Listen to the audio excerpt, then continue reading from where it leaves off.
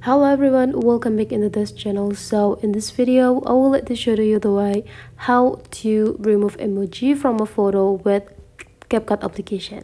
You must be thinking that Capcut only can be used for editing a video, but that's totally not, because you can edit your photo with Capcut too, because they have the segment or the sections to edit the photos.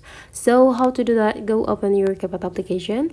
You just need to wait until it's perfectly open. Now you just need to take a look on the top line. There will be an option about the section or their surfaces. So you just need to go click this photo editor. Now you just need to go click the picture that containing emoji on it that you want to remove and go click edit. And here is the trick to edit or remove the picture or the emoji from the picture.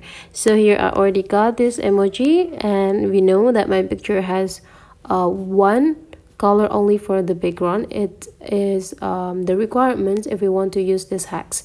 So here let's just do the hex right away. Please take a look on this bottom line. There will be a shapes option or shapes tool. Go click it, and the next thing you need to do is pick the shapes. I will like to use this circles. The next things we need to do is go click this style and go click this color picker, and you just need to drag this into the specific area that you want to duplicate the color. And right after that, you just need to drag the shapes on the top side of the emoji until the emoji is perfectly covered. And here is the result.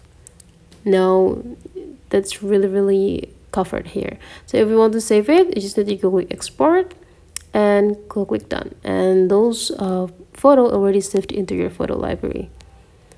So this is before we edit, and here after we edit.